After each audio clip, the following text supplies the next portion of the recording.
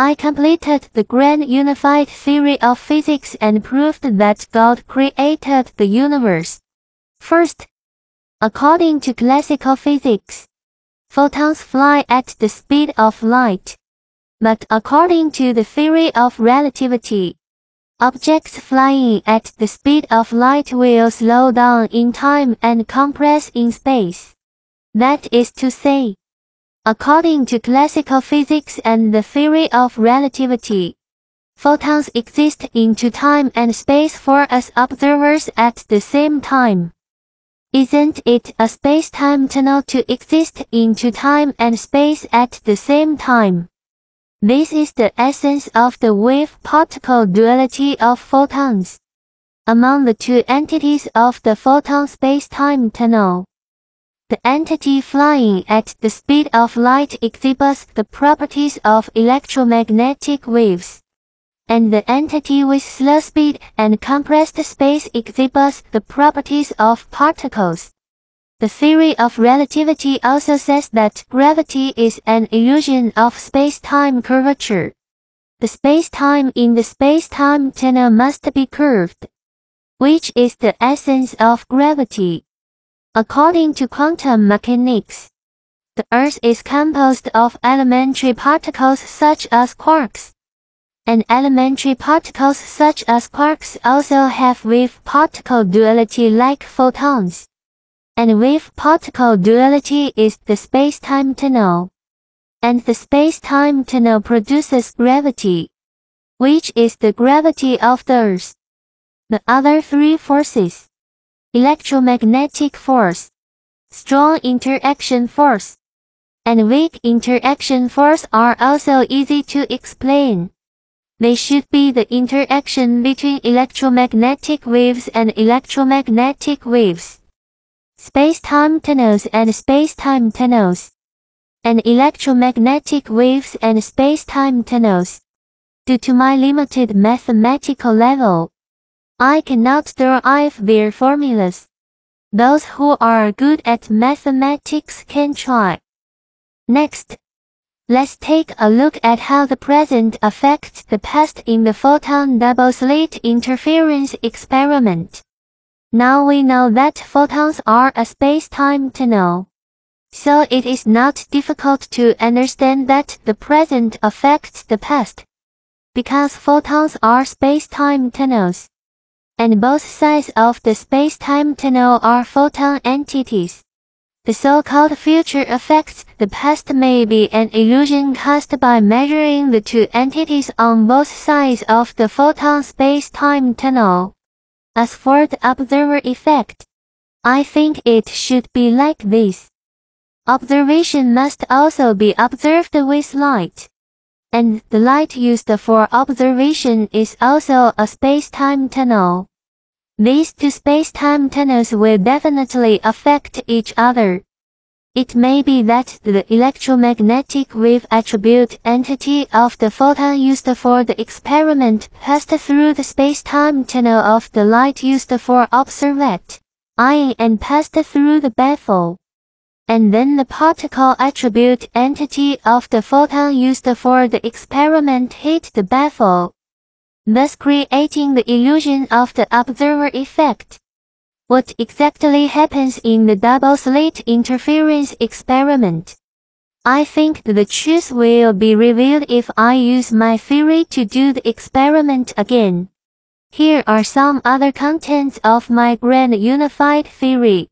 Quantum mechanics says that the matter in our universe is composed of some basic particles such as quarks that cannot be divided any further. According to the theory of relativity, matter is actually energy. Matter and energy are different forms of the same thing under different conditions. I think the origin of the universe is like this.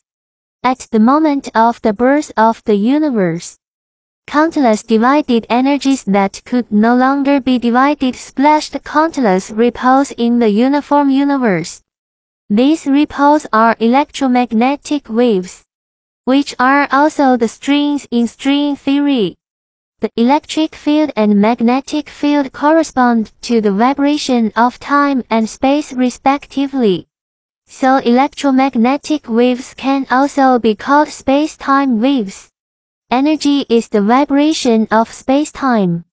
Each electromagnetic wave will generate a separate universe, thus forming countless parallel universes. Each parallel universe is the same size and completely overlaps. It is like God standing outside countless parallel universes. One foot stepped out the vibration of time, and the other foot stepped out the vibration of space. The vibration of time and space formed electromagnetic waves. Each electromagnetic wave will form an electromagnetic wave with particle attributes in all other parallel universes except the universe where it is located. This is the space-time tunnel, which is also the essence of wave-particle duality. Then the space-time tunnel of electromagnetic waves constitutes the matter of our universe. High-frequency electromagnetic waves generate space-time tunnels leading to the future, which is the matter we can see. And low-frequency electromagnetic waves generate space-time tunnels back to the past, which is the dark matter that scientists are looking for. Let's look at positive matter and negative matter. Everyone knows that when positive matter and negative matter meet, they will annihilate and turn all their mass into energy. And energy is electromagnetic waves. So the matter in our universe is indeed composed of electromagnetic waves. So quarks and other basic particles in quantum mechanics are also composed of electromagnetic waves. Quarks and other basic particles should be energy groups similar to space-time vortices formed by multiple electromagnetic waves passing through space-time tunnel, as below are some other contents of my paper. The speed of light is not the fastest speed in the universe. The lower the frequency of electromagnetic waves, the faster the speed. Therefore, the speed of low-frequency electromagnetic waves exceeds the speed of light. And the speed of space-time expansion also exceeds the speed of light. So dark energy does not exist, because the sum of the two entity speeds of the electromagnetic wave space-time tunnel must be equal to the speed of space-time expansion. When the speed of low-frequency electromagnetic waves exceeds the speed of space-time expansion, the entity speed of the particle attribute of the electromagnetic wave space-time tunnel will be negative, and a space-time tunnel back to the past will be formed, which is dark matter. After understanding the above content, quantum tunneling is easy to understand. Quantum tunneling is just a quantum passing through a space-time tunnel. And quantum entanglement should be two particle attribute entities at different positions on the same electromagnetic wave.